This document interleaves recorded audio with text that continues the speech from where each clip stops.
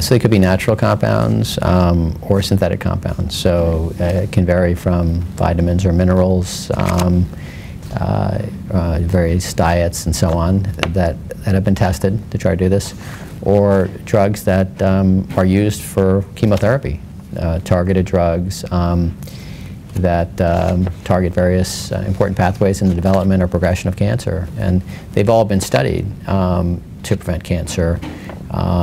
As it turns out, in terms of drugs that have been shown so far to be effective, most of them have been targeted drugs of some sort. The natural agents haven't, to date, and diets haven't proven as effective.